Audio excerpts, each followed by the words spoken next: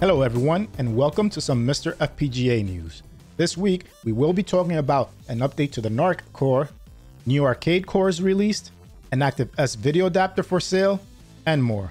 So let's get to it. The PCXT core has upgraded its MDA graphics support to Hercules graphics. MDA graphics stands for monochrome display adapter and was an IBM display standard that only supported text mode.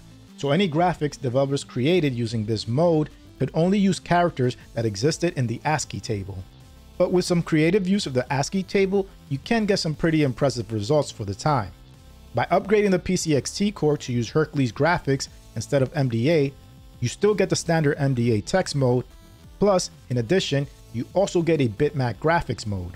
This allowed developers to directly manipulate each pixel of the screen instead of being limited to just text graphics.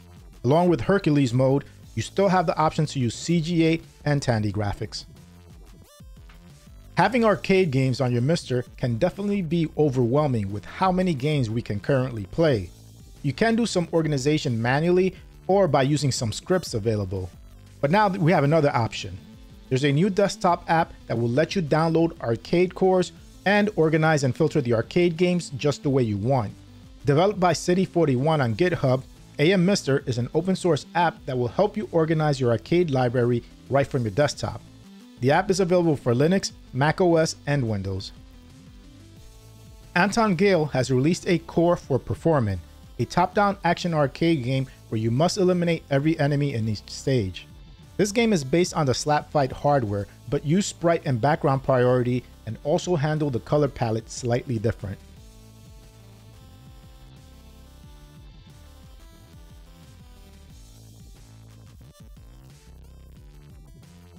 Anton Gale also started extracting the elevator action schematics. It is mentioned that a core is highly likely, but no definite decision has been made. Elevator action is a game where you play a spy. You have to make your way from the roof down to the basement while also obtaining secret documents.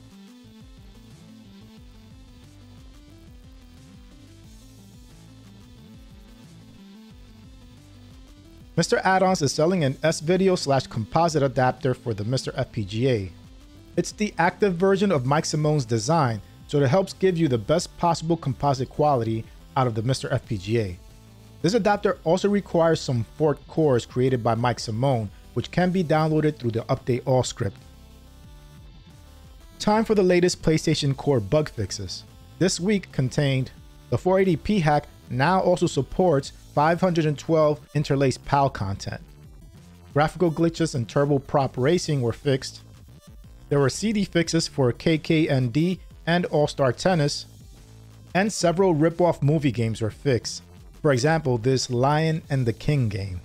This had me laughing when reading the update by Robert, the developer. The image made me think it was a real Lion King game.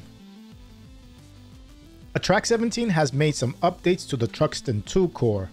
The updates include a stereo toggle. The arcade's music was actually done in stereo but mixed down to mono. This will give you the option to actually listen to the music in stereo. There's also a toggle for fast scrolling. The fast scrolling feature is believed to be a debug feature used by the developers. An option to fix a sprite warping bug was also added. The sprite warping existed on the actual hardware, so permanently fixing this will lose you some accuracy in the core. But if you want to disable it, you still have the option. Just set the SOCD toggle for player 1 or 2. Truxton 17 also started working on the following Toaplan II hardware games.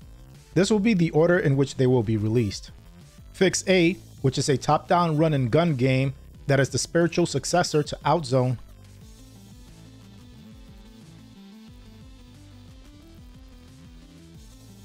Knuckle Bash, a side-scrolling beat-em-up.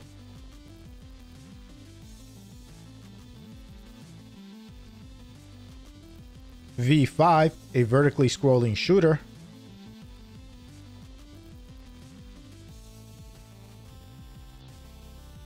And Dogyun, another vertically scrolling shooter.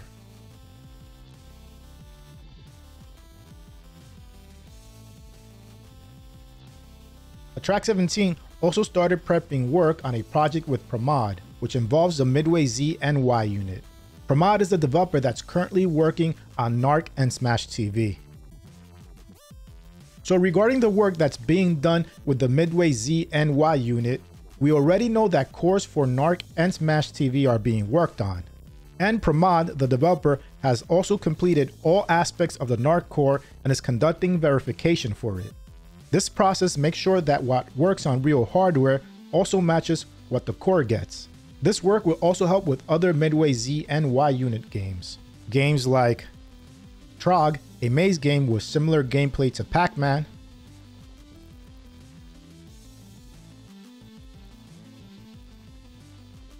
Strike Force, a game with similar gameplay to Defender, but also can allow for 2 players to play at the same time.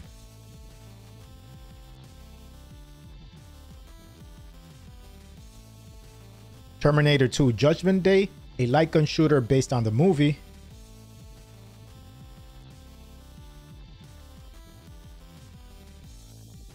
High Impact Football, an American football game,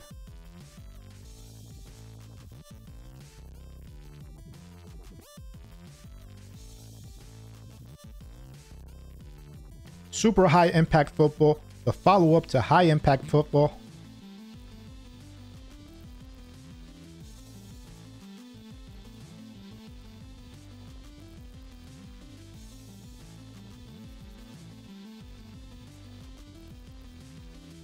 Total Carnage, a multi-directional shooter like Smash TV,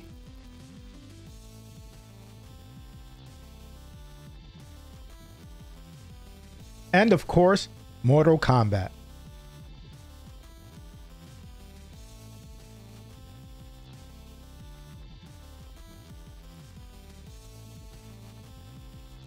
Toaplan has released a beta for the arcade game Wonder Planet. This is a vertically scrolling shooter. This is also the final game that is part of the JT Carniv core, so the next release should be a public release. Toaplan is also planning to update a bunch of cores with spinner support for next Friday.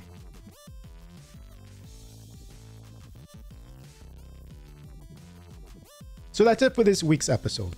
I provided links to all my sources in the description. Make sure you also check out retrorgb.com to see my MiSTer news videos in blog form and to get more retro related content. And if possible, support them on Patreon too.